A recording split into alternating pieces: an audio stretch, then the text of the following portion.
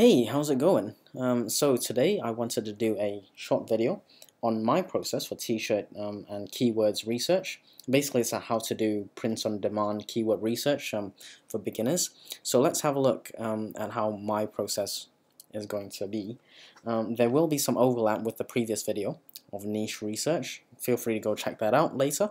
Now, before we start, let me show you this Chrome extension. It's called AMZ Suggestion Expander. It's free at the moment. I don't know if it'll be paid, but there are a few keyword research tools out there. Okay, this is the one I'm going to use today, AMZ Suggestion Expander. If you look at this picture, it basically shows you what it does. You type in something, a keyword, board games in this case. This is what Amazon will give you. This is the extension working. I'll show you words before, words after, words between, and anything else. Alright, so this is the extension we're going to use. Now, last week I mentioned you got to do your niche research to decide what niche or area you're going to target. So at the moment, there's something called Valentine's Day. It's kind of a big deal. So we'll have a look at that. So let's type Valentine's Day. Valentine's Day gift, and then I'll go for ideas. Okay, if you do Valentine's Day gift ideas, or maybe let's stick with shirt because that's kind of a print on demand gift, or Valentine's Day shirts ideas, and you can just see what comes up as you're typing. Alright, so that's one way to find what keywords to look for, and you can also use the alphabet approach. It's not difficult. You basically type in the first keyword phrase over here, so this is your keyword, Valentine's Day shirt, and then you type in A, see what comes up, B, see what comes up, C, see what comes up, and so on, all the way down to U, V, W, X, Y, Z, right? So have a look at what the last one is, can't zipped, okay, or U, so that's the alphabet method, and that's one of the things I will probably use as well. Okay, now I'm going to do shirt ideas, see what comes up. There's 80,000. What this basically means is there's 80,000 other products trying to rank for this phrase, this keyword. Now I can't compete with that, so I've done some research and I want to show you what niching down looks like. We are still using Valentine's Day gift shirt, but we're including funny and coffee. So automatically I'm looking for customers who are looking for funny and coffee in their shirts. Okay, now you can have a look and see what comes up, but basically you're looking for shirts that are selling. Again, these are the rankings, okay, and the higher the ranking, the worse it is. It's kind of like a music or movie chart. You want the #1 music or movie winner, so the lower the ranking, the better. So this one will sell well. If you get into the millions, they don't sell as well, maybe every so often.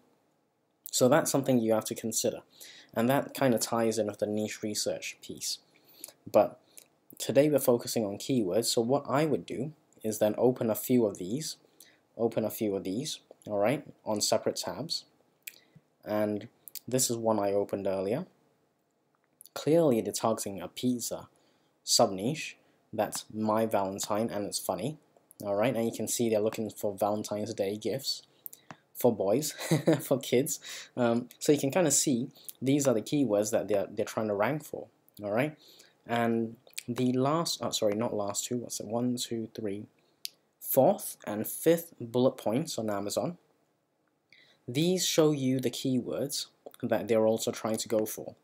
So if you look at this, they're also looking for boys, kids, men, distressed vintage, graphic apparel, design showing pepperoni pizza and heart shape.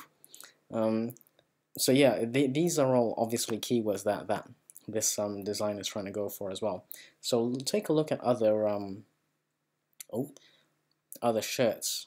Okay, you can see in the title, and you can see in the 4th and 5th bullet points, you'll get a whole load of keywords that your competition is trying to look for. So I would do that for, say, if we go back to this here, I would do that for shirts in the hundreds of thousands. Preferably the lower the better. I'll definitely do it for something like this, but you got to keep in mind, you know, you need to be able to compete with some of these shirts. So your design needs to be good enough to to compete with them. All right. So keywords is obviously important, so you can get in front of the customer. But if they don't buy it, Amazon's going to push yours all the way down to the back. All right. So make sure you can design well. Now that's the keywords that I get from Amazon. Okay. Let's show you the keywords I get elsewhere. So I would go to somewhere else like Etsy and type in something similar. I might niche down, okay? I might niche down to coffee or funny or pets or something else, but basically you want to niche down and see what other people are looking for, like Valentine quarantine, you know, coronavirus funny shirt. So there you go. That's another keyword that some people are using, all right? And finally, I would always look on Google to see what comes up, because it gives me so much information as to what else other people are looking for. So I don't know morning chores, but Pinterest is very popular. You can check out what's on Pinterest. And again, just see what keywords people are looking for. You know, fantastic DIY Valentine's Day t-shirts, for example. I would never have thought of that. Or I love my awesome wife. You know, what's this? You know, Valentine's t-shirt design. So go and have a look at other sources, and then make sure you come back to Amazon, and in conjunction with your niche research, make sure the results are as low as you can get them, and you see a few shirts that are selling, you know, okay or very well.